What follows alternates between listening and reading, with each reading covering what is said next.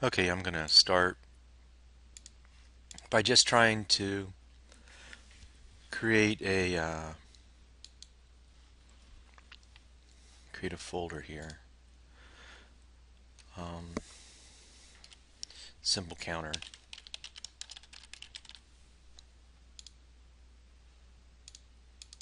Okay, so I've chosen that folder. Okay, test. I'm going to name everything test, I think. Empty object file. Okay.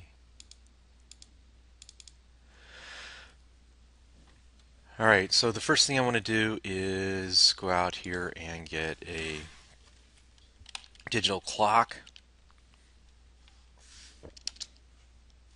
Okay. And then I want to get a flip-flop, which is a 7476. 7476. I want to use the eval. If I don't use the eval again, you can't get any simulation done. I'm going to rotate it. And let's try to do 3 of them.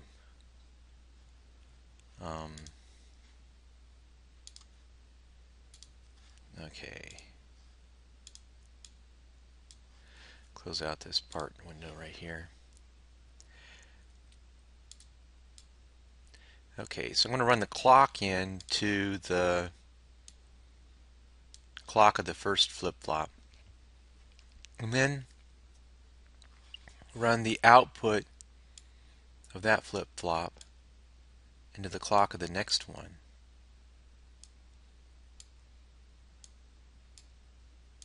And then run the clock of this one into this one.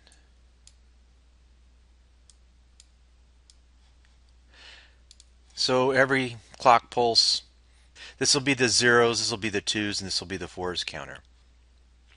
This will be the least significant bit, this will be the most significant bit. Alright, now I need to go over here and get a high voltage so I can tie these flip-flops into toggle mode. So every one of these, the pre's and the J's and the K's all need to be high. And the clears all need to be high so that it's not getting cleared.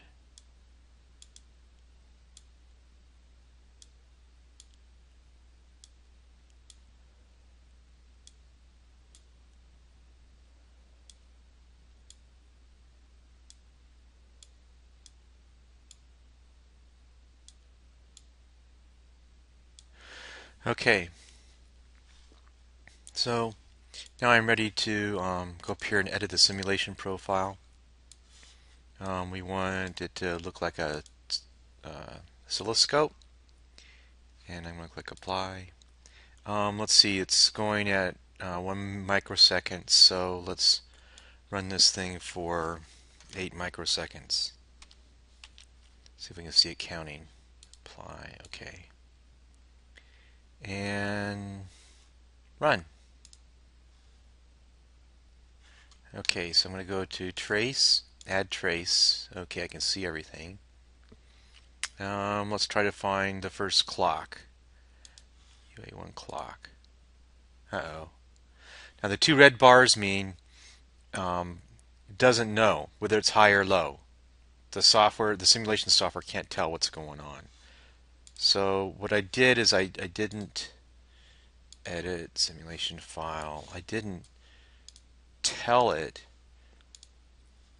that the flip-flops were initially 0, so I wanted to start counting from 0. Okay. So let's try this again now. Simulation profile, trace, add trace. So let's look at the clock into the first flip-flop. Now that isn't exactly the clock into the first flip-flop. U1A clock. Alright, let's see if I can flip between these two. This is U1B, U2A, okay, so they're backwards. I want U1B clock. Okay, so trace, delete all traces, add a trace, U1B clock. Okay, now we see it going every half microsecond.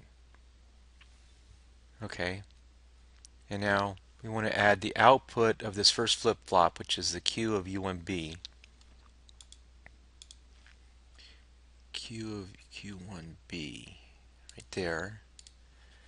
Okay, so it sends out a pulse every complete clock cycle. Okay, so it's going 1 0 1 0 1 0 1. Yeah, okay. And then the next one we want to add is the output of the U2A Q. Trace, add trace, U2A Q here. Okay, so every one of those. All right. And then the third one is U1AQ. Add trace U1AQ. 0, 1, 2, 3, 4, 5, 6, 7. All right, now let's run it for 16 microseconds and see if it starts over again. Just keep cycling over and over again. Okay, so let's go up here and edit the simulation profile and run it for 16 seconds. 16 microseconds. All right, there it starts over again. 0, 0, 0. So this is the 1s, 2s, and 4s. So when this is high, it's a 1 plus 0 plus 0. Now this one's high, so that's 0, and that's the 2s. So 1 times 2 is 2. Then here we have 1 plus 2 is 3. Then now the 1s is down, the 2s is down, and the 4 is high. Okay, and then here the 1s goes high, so it's 1 plus 4 is 5. Yeah. Okay, so it's working.